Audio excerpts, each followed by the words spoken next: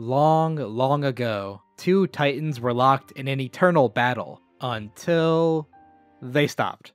And then life began to grow on their bodies, and then they were locked in an eternal battle. On the Mechonis lived the Mechons, who are like your average robots, except that they eat people. And on the Bionis lived the Homs, basically just humans but with a cooler fantasy-sounding name. And the strongest Hom is a man named Dumban, who leads the Mechon resistance alongside his best friends, Skinny Hulk Hogan aka Dixon, and Mumkar, who was voted most likely to betray his comrades in high school. Dumban's signature weapon is called the Monado. It's super important to the Homs due to it being the only weapon that can effectively destroy Mechons, with its only flaw being that if you aren't the chosen one, it kinda kills you. Dunban isn't the chosen one, but he's so much of a Chad that he just kinda brushes it off. During a pinnacle battle between the Homs and the Mechon, we see that Dunban gets unexpectedly betrayed by Mumkar, who ends up getting eaten by the Mechons. With no options remaining, Dunban and Dixon charge at the Mechons for a last-ditch effort to push them back. Skip. A year passes and we're now met with our actual protagonist, Shulk, pronounced Shulk, who lives in Colony 9 together with his best friend and his childhood love interest. You can decide which is which. Wee woo, wee woo. The Mechons are invading again, which is extra bad because only the Monado can destroy them, and only Dunban can wield the Monado. And Dunban has developed severe arthritis from his injuries. So Shulk picks up the Monado and whoa, he can see into the future, giving him the chance to change destiny. Is he the chosen one? Says Dunban. I'm really feeling this victory, guys, says Shulk. Let's go! Says Ryan. But then an even bigger Mechon appears, and this one has a face, which means it's an important character to the plot, and we can't beat it up just yet. But apparently, Fiora doesn't read the script and rides in on a forklift like, alright guys, time to attack this thing head on, and gets totally ultra owned by the Mechon, who take off with her corpse. The next day, everyone is still sad and Shulk's like, there's two voices in my head, and one is telling me to make them pay!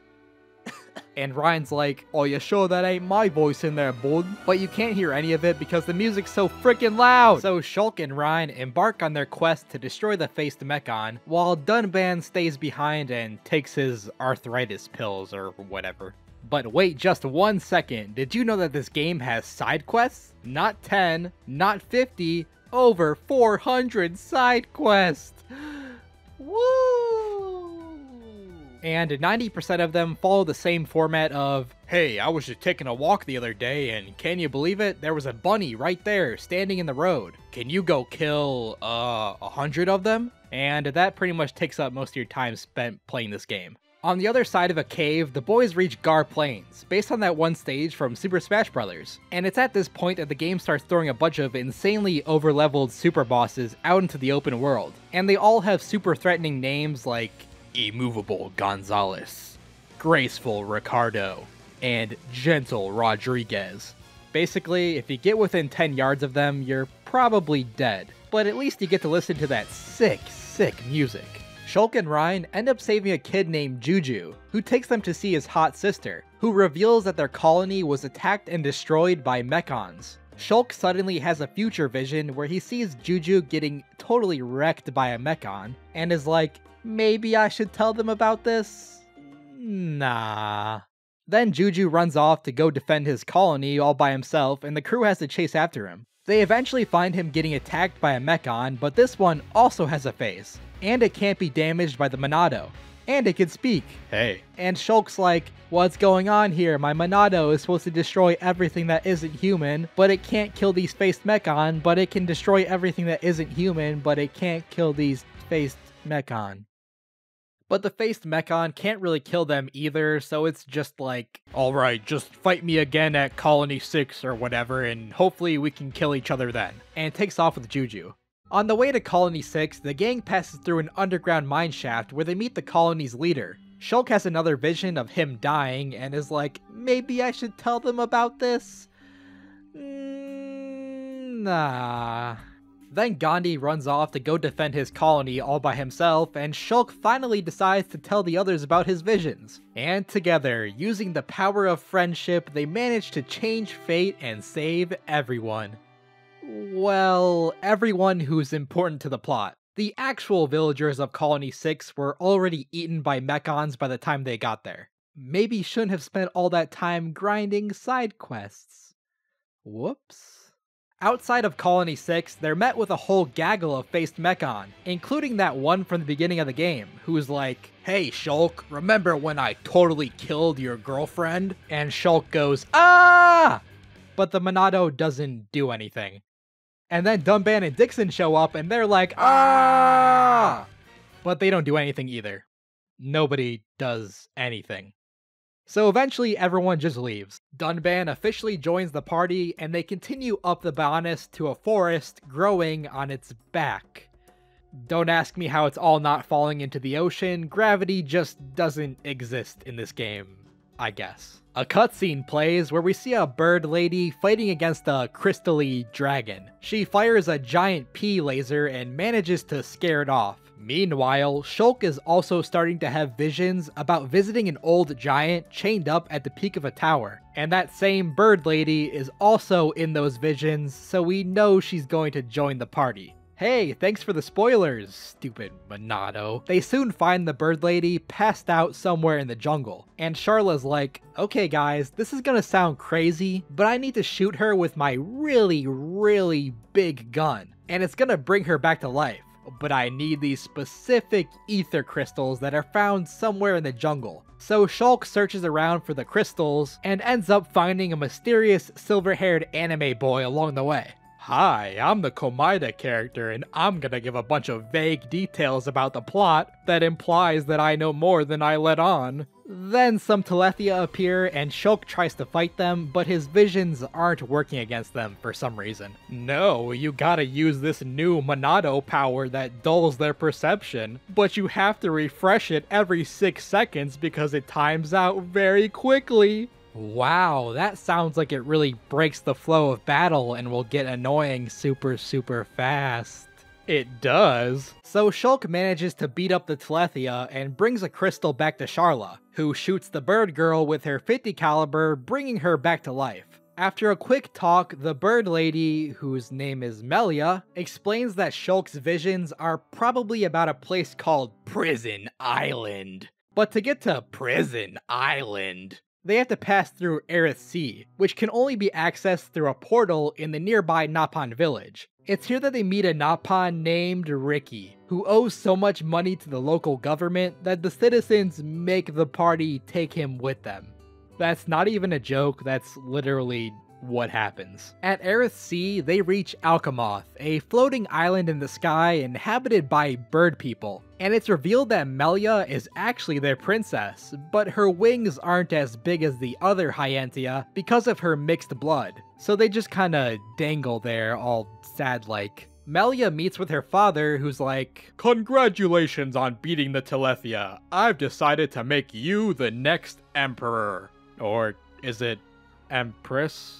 And her half-sister is like, "Nuh-uh, she's not even pure-blooded. Her wings can't even fly. They just dangle there all sad-like." "How about we send her on a solo mission into the Hyantia temple? That definitely won't be a trap set up to kill her," says the totally not evil lady. So Melia travels to the tomb all alone, and surprise, her half-sister is waiting there to kill her. But Shulk and friends save the day, so I guess it was pointless in the end. Melia gets sworn in as the next empress, and Alvis has a secret meeting with the current emperor, where he shows him a vision of him totally getting wrecked on Prison Island.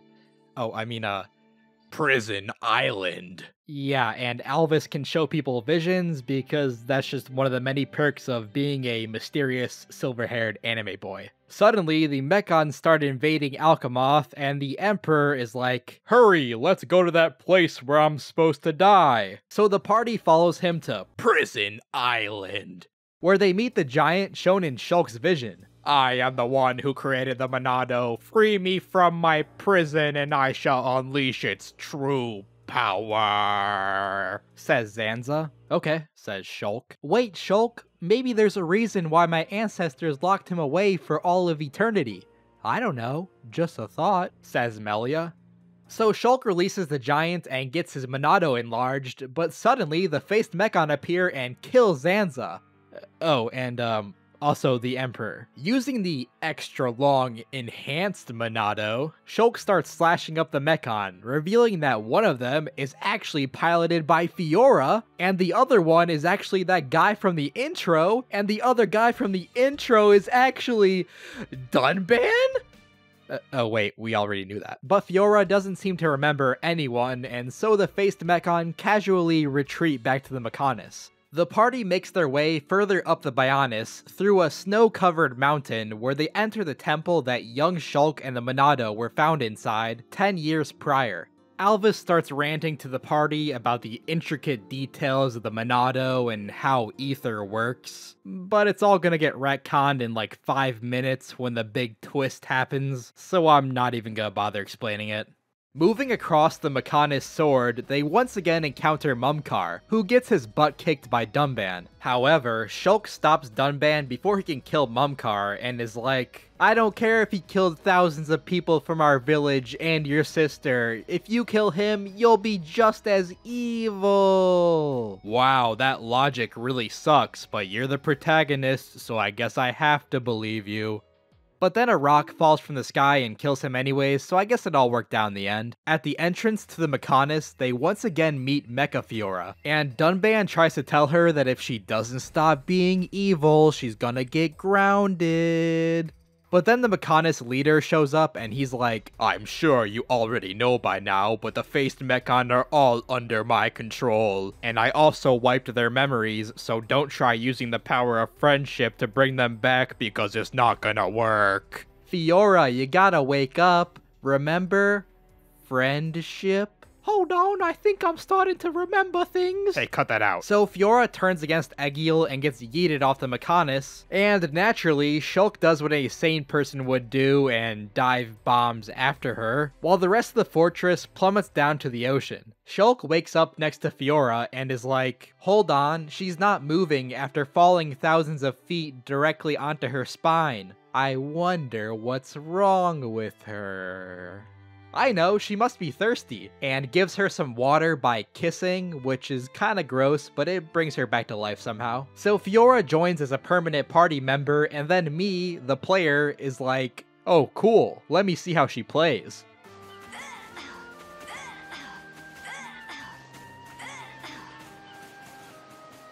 Never mind. Shulk and Fiora reunite with the rest of the party and enter a village full of surprisingly peaceful Mechon, with their leader being Egil's father, who gives them the mission of killing Egil, which they gladly accept. On their way back up the Mechonis, which is surprisingly easy thanks to all the elevators, they run into Egil's sister, who gives us that sweet backstory.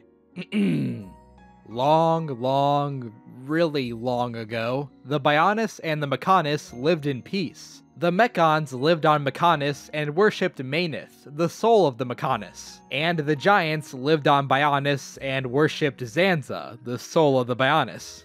But both species still made time to chill out and stare off into the sunset. Until one day, Egil's BFF Arglass came into contact with the Monado. Little did he know that Zanza had hidden his soul inside of the Monado and took control of Arglass's body. Zanza, using Arglass's body, then began a war against the Mechonis that would last thousands of years. Egil never forgave this betrayal and swore to take revenge against Zanza and the Bionis. End scene. Oh, and side note, Egil's sister is also responsible for putting Mainith's soul inside of Fiora when she was mechanized, which explains why she has a split personality and also her eyes glow red sometimes. At the Mechonis capital, Shulk confronts Egil, who tries to explain that the Bionis is about to reawaken, and that all life on Bionis will be used as a sacrifice to supply it with ether. And that's the reason why the Mechon were sent to destroy Homs, in order to starve the Bionis from its ether supply. But Shulk wasn't really listening and stabs him anyways. So Egil gets mad and reawakens the Mechonis. They fight again at the heart of the Mechonis, but this time Shulk decides not to stab him, which helps convince Egil to change his ways, and everyone lives happily ever after. Then Dixon shoots Shulk in the heart and Shulk dies. And then another Shulk comes out of Shulk's body, and this Shulk has even longer anime hair. Turns out that Zanza was actually inside Shulk the entire time. After he was sealed away on Prison Island, he once again put a part of his soul inside the Monado, which was found by an expedition team, including Shulk and his parents. Zanza sucked away all of their ether, killing them in order to revive himself. He then used Shulk's dead body as a vessel, constantly sending him visions and leading him to the day where he may revive himself at full strength, which is right now. With his newly awakened body, Zanza has a sick DBZ fight with Maneth Fiora before turning Maneth's soul into a second Monado, and at this point the party is like, hey, maybe we should grind a bit more before we take on a god. Let's bounce. So they escape on their ship just before Egil and the Mechonis get straight up obliterated by the Bionis. As the crew is flying back to the Bionis, Dixon ambushes them with a bunch of Telethia. Thankfully, Melia's brother shows up to defend them. Hey, you forgot to mention me in the video, I'm an important character too. But then he gets turned into a Telethia, along with every single other pure-blooded Hyentia. That's right, it's plot twist time. Again. Turns out that the Telethia are actually the true forms of the Hyentia, that they revert back to when exposed to high amounts of ether. They were originally created by Zanza for the purpose of exterminating all life on Bionis, in order to supply it with enough ether to reawaken. In the second noble sacrifice of the past 5 minutes, Melia's brother uses the last of his willpower to charge at Dixon, giving the party a chance to escape. They land in Colony 6 and Shulk is placed on life support, barely still alive thanks to Alvis doing something. I don't know. He's a computer and he has cheat codes. We'll get to it later. Meanwhile, Shulk is floating around inside of his brain, all depressed because he just found out he's been dead for the past 10 years. God, get over it. When suddenly Alvis shows up inside of Shulk's brain and gives him a vague but inspiring pep talk that manages to break him out of his coma. Shulk returns just in the nick of time to save everyone from Dixon. Dixon pees his pants a little bit and scurries off to Prison Island. Oh god, not again. Prison Island. Prison Island. You get it. The party confronts him again, but this time in his true form as a giant. Fiora is like, Dixon, why are you so evil? And Dixon's like, oh, I don't know. They never really fleshed out my backstory. So they kill Dixon and Shulk sheds a single manly tear before the whole party is suddenly teleported into the solar system. Okay, I'm sorry. If something doesn't make sense in this explanation, it's probably just because Alvis did it off screen with his computer powers. Because he's a computer and he's also the Monado and he's also a god and he's... So Zanza tries to do the old join me and we shall rule the galaxy thing. But Shulk is having none of that, and so begins the long and difficult final battle. Or at least I assume it was supposed to be. I'd already completed all the side quests and was max level by that point, so it was kinda over in 5 seconds. Hey, it's not my fault that a god has lower stats than the local mountain trolls. So Shulk manages to awaken the third Monado, which is actually Alvis's true form. Well, besides a computer. And obliterates Zanza once and for all. With God now defeated, Alvis sends Shulk back in time to witness the birth of their universe. That didn't sound crazy at all.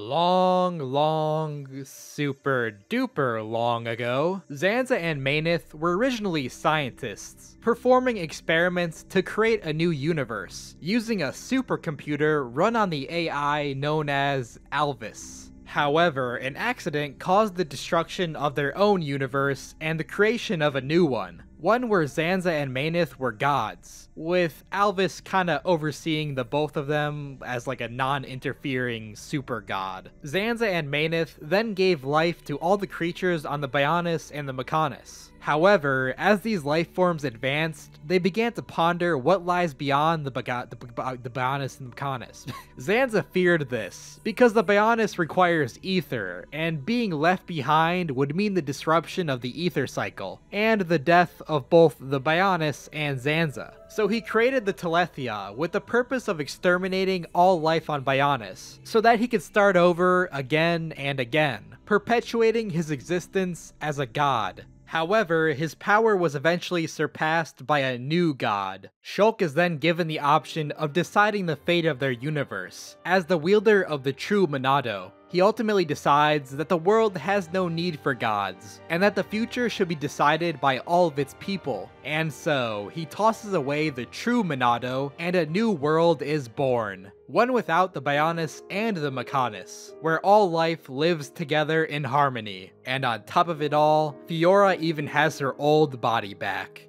The end. So this is why people say Shulk is canonically the strongest Smash Bros. Character. I mean, Mario may be tough, but he never became a god and rewrote the entire universe. Actually, I never really played all the spin-offs, so I could be wrong on that one. So there you have it, the entire story of Xenoblade Chronicles. There's absolutely nothing else we could possibly be leaving out. It's all over. Besides the post-game. Woo! There's even more! Ah, kill me, please. Okay. The video is already 22 minutes long, and if I spend another week editing it, I think I'm actually gonna go crazy. But I do have a lot of the art made for it, so if this video does well, then I can definitely make a follow-up video pretty quickly. And if you have any games that you'd like to see me cover, then leave a comment below telling me what it is. I'm planning on being a lot more consistent with my upload schedule in 2021, so I'm gonna try to bust these things out. Big thanks to my friend Harmonia for drawing the art for major scenes in the video, and Vex for doing the art for the Bionis and the Mechonis. If you enjoyed their work, then give them a follow, their links are in the description. You can also follow my Twitter for updates on when videos should be coming out. If you enjoyed the video, then leave a like and a comment and subscribe for more. It'll really help me out in the forbidden YouTube algorithm. And of course, thanks for watching. Hopefully I'll see you next time.